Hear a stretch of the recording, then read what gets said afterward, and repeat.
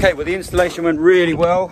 I'm going to show you a quick speed up of it at the end of the video if you want to see, but the full videos come in next week once I've edited it, of making the slab, doing the resin as usual. But anyway, as I said, let's get on with the Banggood review. Some cool stuff here. Let's start with the rebate gauge. This is really good. So we take you to the miter saw, just show you how to set up the kerf offset, and then we can do a little test cut. Okay, so first thing to do is get this gold section, lock it down at the back, the very back, like that. And then we're going to do the blade offset. So we're going to bring this up to the blade, check the kerf on the blade, use a straight edge if you like, just push it back. And then you can lock this one down. And now you can release this one. And that's now got your blade offset there. You could probably mark that if you're using the same blade all the time. There is little numbers on there as well. Just double check that. That's pretty good. Get your piece of wood, whatever you're going to use. Excuse me, whatever you're going to use there, put it on here. Nice and tight, really tight. Tighten that down. And that is how tight, in theory, the slot's going to be on this.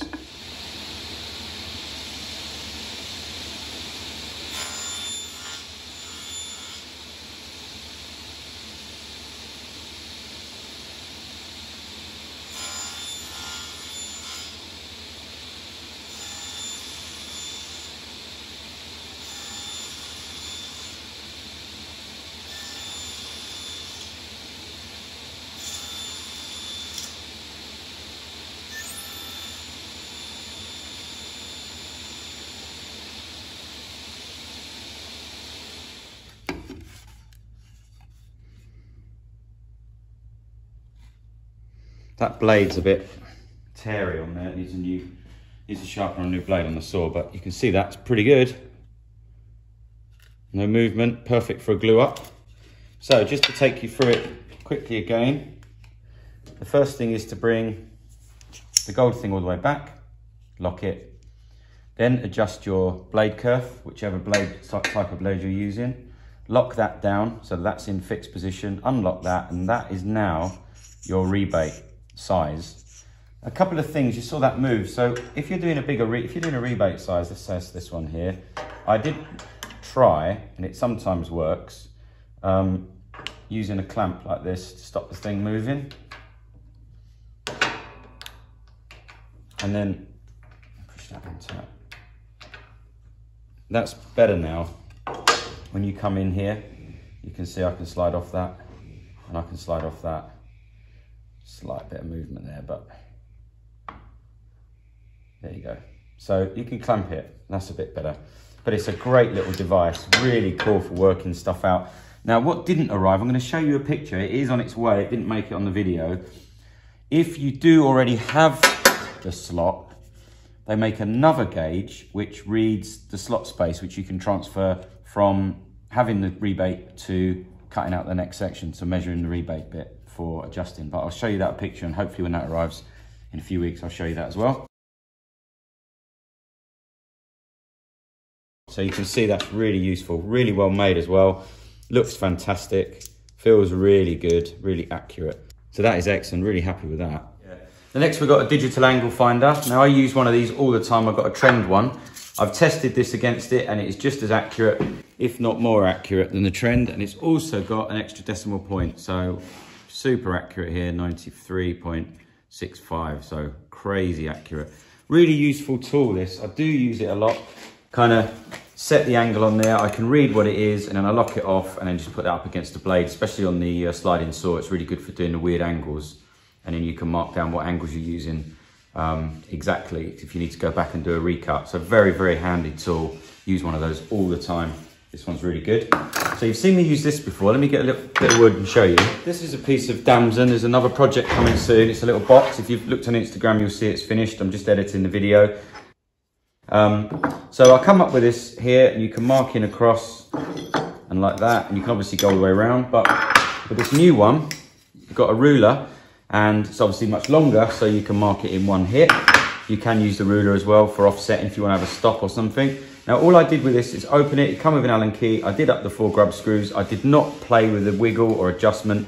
It just comes straight out like that. I bolted it down equally, just really quickly, nothing special, and it's bang on accurate. It's got the little rebate in there, this one, same as the other one, so you can sneak your pencil, let's get it on.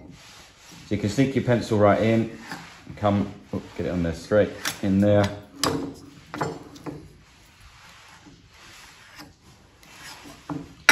In there, if you come in, you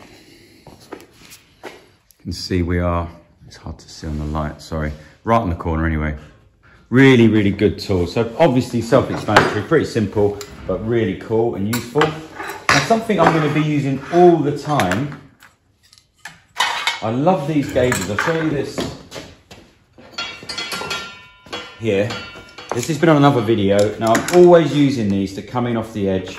I don't really like using, you can mark down them like this. I don't really like using a tape measure all the time, making it inaccurate, keep remeasuring. So I love having these set. I've got a couple of these. And then I saw this one, and what it is just a little magnet, and you can use any ruler. So this is a massive Axminster ruler. Now you've got the same thing, but you've got the massive length. Now, what I did to check this, if you want to come in and look, I've just simply pushed this on, dropped it in. It's very, very slightly tightened that grub screw by hand, nothing special. And just to show you on this Rui table how accurate the square is. It's absolutely spot on, and that's just using that. So I'm not saying by any means that this is your go-to square for all your stuff, but it actually does work. It's really useful. So if you've got your favorite metal ruler in your toolbox or on your shelf, all you got to do is carry this extra thing around, or it does come with a really nice ruler as well. Just tighten that on. It's brilliant. You can slide it around. So you've seen me using this all the time for marking the square. Really useful. Squares and 45s. I've showed you it before, but I'll show you again in a moment. This on the fence at the planer. Show you how accurate it is. They've now sent me the same thing, but more like a speed square. Actually has little dimple marks there, so you can put your pencil in and move along, or you can spring it like a normal speed square for your angle. So there's a 45. That's now 45-degree angle. That is now a 30, 20, etc. And it's a square as well, and a 45 when you push it right up. So again, a useful tool. It's actually a bit lighter than that, so maybe better to put in your pocket. Will not break the bank, mega accurate, and don't worry if you drop it. You've seen me mash these things around in the shop. I'm not that fussy about them, and they've never lost their square. Last on the marking tools, we've got, this is like a T-square. You can do obviously your normal T-square stuff. You've also got a spot in here to put like a felt tip if you want to run it along, if you're using big markings, or you've got a spot right on that present there to mark right on the edge line there, and then you've got all your divisions, put your small pencil in, and that's there. Not sure what that bit is. I think that's just to hook it up, but I'm not sure. Anyway, that's really good, really accurate again. I'll take all of these over to the planer in a moment to show you, but just for now, you can see everything's perfect. There's no light through anywhere. Okay, next up is the mitre clamp, or the dreaded mitre clamp, as I like to call them. What I'm going to do on this, I've not used this yet, it's brand new. I'm going to cut a mitre now, I'm going to put some tight bond on there, or maybe you'll just use some quick epoxy, and then I'll glue this up while we're doing the review of the other bits, and we'll come back to this right at the end in real time and see how it performs. I'm skeptical, I've not really come across a good mitre clamp.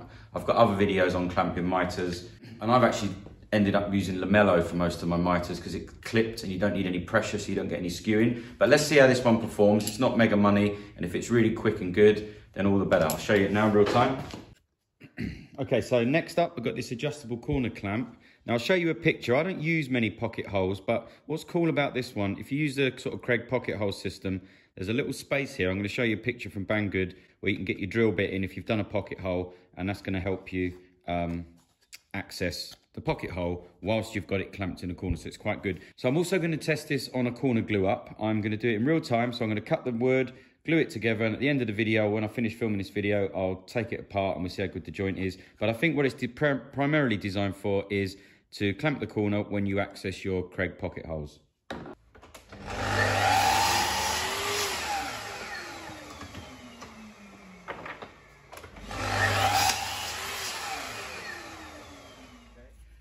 Nice and square. Right, trying out this new glue. More about this once I've tested it. I saw someone else using it and I found some in the UK. Looks really cool. You see how quick it sets and see how good it is. We just flood this. I'm not worried about the squeeze out looking bad. I just want to see how good it is, and I also can test this glue at the same time. So loads and loads of glue on there, push that together. And we'll try and get it into this bad boy here. So it's a bit fiddly because it's such a small component. I should have cut a bigger bit, I suppose. But what the idea is, you're pushing this one, if you can see, this one here goes all the way down to the grey stop, and the other one just slots in. Pushing it down with your thumb, and we'll see if this pushes it together. And I would say no. There's a tiny little gap there, if you can see. Tiny little gap, but let's just... Oh, actually, sorry, there's a little chip. Little chip got through. Try again. So we're pushing these two down hard as we can. It's a bit fiddly showing you on the video because I can't really see if you're seeing that, but there you go. Pushing that down as tight as I can. Put that in. Well, that's pretty good. Yeah, that is good. Let's leave that. Just leave that. I'm not going to check anything else. I can see it's square on the bottom. It's got a little bottom plate there, and I can see it's square. So let's just see. Now, I was only sent one of these, which is pretty useless. I need 4, obviously. But anyway, let's see to do a picture frame or something. Let's leave that while we review the other bits, and we'll come back to it and see how well it works. Okay, next up is the drawer slide fitter. Can be used for other things. Has an adjustment here, so you can see how far inset you're going to have your drawer front. So that would be the thickness of your drawer front. You could adjust that much there out, as thick as the drawer front could be, whatever. Then simply adjust the height of the drawer runner with this little grub screw. That's your height adjust there. So we're going to set that. And then really, really easy this. I've never used one before. I don't know where I've been and why I didn't try. So what we do is you put the magnet on, that's not going to fall off. Push that up to the stop. Then you're just going to go ahead and put that on, obviously this height. Let's give it a test up on this. Got our piece in there, pushed in. That's obviously our height adjust, but dead simple. Push it against, push it down. And what you can see here is this is absolutely flush because this offset is zeroed here. This hinge is going to be bang on. So probably not how you want it, but if you want it back a few mil, undo the grub screws, push it back, and then all your hinge is going to be the same. And I'm sure you can turn this, so when you're coming from the top of the unit, you can come down like this, and you can flip this thing over and come from the bottom to do the bottom. So you're going to get quite a lot of range on there for fitting it. Feels really good. Not sure why I've not used one before. I'm sure it's going to be much quicker and more accurate. So great little tool. Again, not mega expensive. Okay, so the last thing is this little curious device, and it measures a couple of things it can do. I can set the drill bit and push it up to say 40 mil, lock that, and then lock that. So it's definitely useful. The other thing it's really good for actually is the table saw. So let me show you that on the table saw. You can just crank up your blade and you can see what you're cutting to there. So 40 mil, go down, down, down, down, down, down. That's 40. If I lock that off, brilliant. Now it also has this, it says it's a 3-in-1, and it has this angle feature here for the drill bit.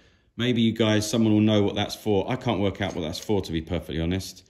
You drop it in there and you're not going to get a measurement because it's the wrong way round, but it's something to do with an angle. So that's for that. But it's a cool little device. It can even be used as a, you know, just push it up and draw a line with it. It's just basically a measuring tool again.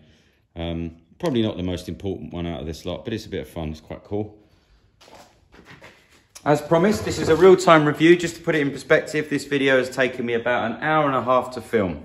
So this has been in the clamp for probably about an hour. So let's have a look. It's good, it's stuck to the glue is stuck it to the clamp, which is not cool. Maybe that's to squeeze out. Okay. Yeah, so I stuck it to the clamp. I'm gonna have to clean that.